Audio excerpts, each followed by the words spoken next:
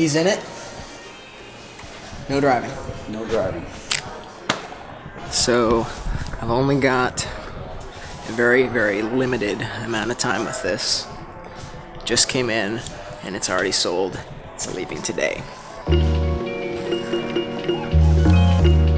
do the best I can.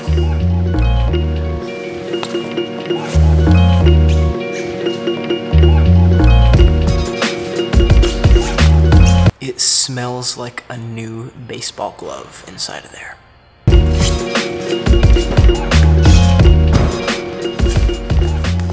This is the all-new 2017 Genesis G90. This is the predecessor to, I don't know if that's the right word actually. This is what's replacing the Equus, and it's nice.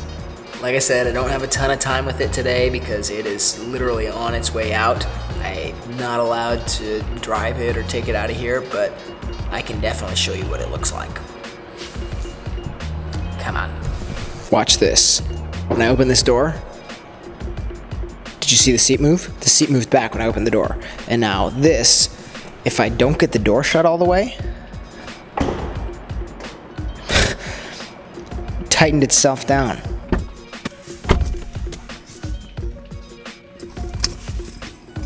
You see that move too? Open the door, rises up, close the door, comes down. At the first look here, this is definitely not just a rebranded Equus. There's a lot of good looking stuff going on here. I'm just gonna let you see for yourself. Totally new design here on this center console and everything. This is our selector for this massive screen up here. We'll get to that though. Some new buttons down here for your heated and cooled seats, heated steering wheel, our little shade in the back there. Moving our way up, we've got a nice solid grip on this shifter here. Now, it looks like you're actually shifting through your gears here, but this is definitely electronic tapping up and back. We've got this new design on all these buttons here. And then, like I said, leading up into, well, let's not forget our analog clock, but then leading up into this massive wide screen aspect ratio display up here that looks crystal clear, like very, very high resolution screen there. Definitely just doing a quick flyover here as far as what this car has to offer, but the design on this plate on top of the speakers for some reason is just really catching my attention. It's like a metal plate with all these holes.